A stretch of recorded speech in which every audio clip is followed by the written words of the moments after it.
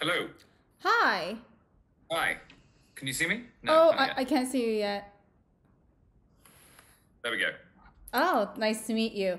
You're Nice to meet you. appearing How are you? you're appearing as and Apologies. I'm on my assistant's laptop. It's 2 days since the Daily Telegraph started publishing WhatsApp messages from Matt Hancock's phone, but the former Health Secretary has found time to jump onto a job interview with Soo-yeon Lee, the Vice President of External Affairs at South Korean firm Hansock Consulting. Oh, okay, nice to meet you. So, Yeah. I'm doing good. How about you, sir? Yeah, not so bad. Not so bad. It's been How- quite a busy week. What Mr. Hancock doesn't know is that Hansock Consulting doesn't actually exist. It has no clients, no money and no staff. And Soo-yeon Lee is an undercover reporter. I'm Anthony Barnett, and for many years I've been investigating the financial interests of politicians of all main parties. I was approached by Led by Donkeys to help them conduct an experiment after the recent scandals over MPs and their second jobs. In the middle of a cost of living crisis, when people need their MPs more than ever, would a serving Member of Parliament still consider taking a job furthering the interests of a foreign company on top of their constituency duties? And how much would they want to be paid? It's not against parliamentary rules for an MP to take a second job, or a third, or a fourth job, nor is it against the rules for them to work for a foreign company. And there are no limits on what they can earn and how much time they can spend. And maybe that's the problem. Certainly, a clear majority of the public think it's wrong for serving MPs to also work for a private company. Talk turns to the pandemic. And we even had curfews. Yes. Yes. We had a curfew for a while. It didn't work. Well, so these boundary issues, as we called them, was one of the biggest problems that the complications, because when you bring in rules like that at relatively short notice, of course, there are all sorts of complicated rules. There was one day when the Home Secretary was on the radio and asked, okay, so if you can socialize with somebody else in your garden, but you've got to go through the house to get to the garden, are you allowed to go to the loo? I mean, and the answer in law was yes, but you weren't allowed to, quotes, linger. Well, what does it mean to linger in the loo? Well, I mean, these sort of boundary issues did become a massive point of contention, because they were extremely difficult to set, because the state is just has never had such Exactly. level of intervention in people's lives. Mr. Hancock faced widespread criticism for going on "I'm a Celebrity, Get Me Out of Here."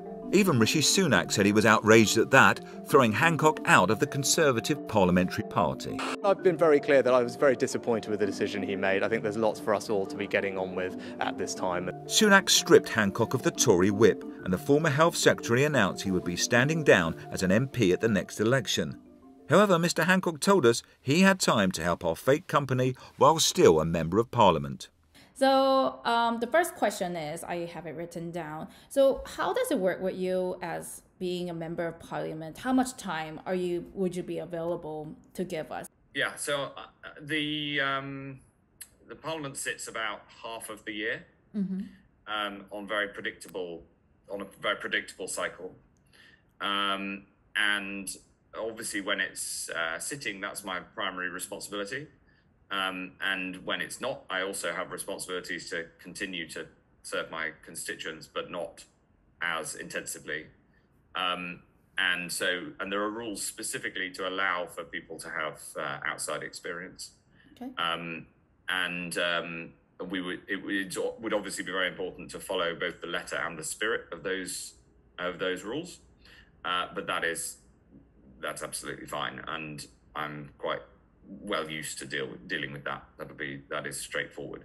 So in order for something like 6 meetings a year, that would not be a problem.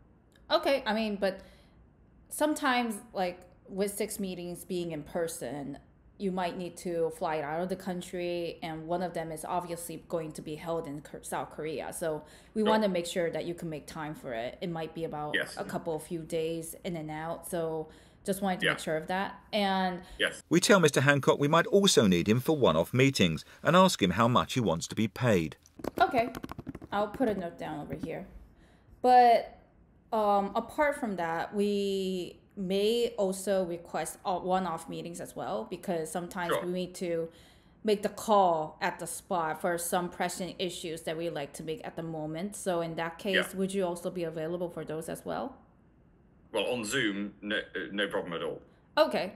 I mean, Yeah. if it happens in person, then we can work it Well, out. then it's Yeah. exactly. Yeah. It depends on what you'd be asking for in terms of level of commitment and what we'd agree on that basis. But Okay. but in principle, no problem. So we would like to also talk about arrangement of fees, because Yeah. we want to make sure that we pay the right level for the right person. Yeah. And so we were wondering, do you have a daily rate at the moment? I do. Yes, it's 10,000 sterling. 10,000 sterling. Okay, pounds as a daily rate. And just to put note on our one-off meetings, I need to put down a number for hourly rates as well. Do you have any Right. hourly rates? Well, that we you have could in we mind? could have you get the sense of the level, and we could have a discussion about that. Okay. I mean, hourly rates, maybe. I mean, do you have any number in mind that you were thinking?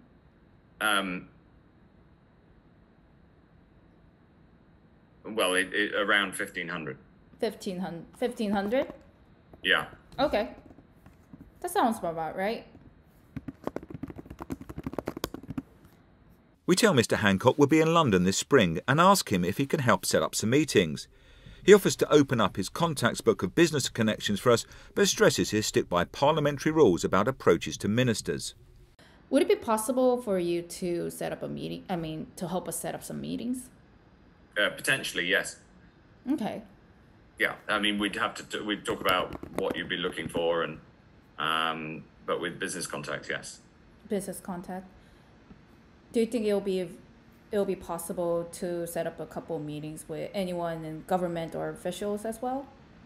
It wouldn't be one of the rules until one of the rules as a sitting MP is that I wouldn't be able to directly lobby. Okay. I would be able to advise you on who you could approach. Okay. That sounds but I about wouldn't right. be able to do that directly myself. Then the job interview wraps up. So Yeah.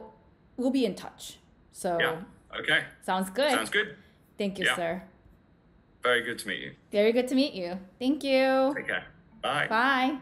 So we had another senior politician interested in joining our International Advisory Board from April. A spokesperson for Matt Hancock said, "This failed attempt at entrapment in fact shows Matt acted within the letter and the spirit of the rules, making it crystal clear from the outset that his parliamentary and constituency duties are his primary responsibility for now.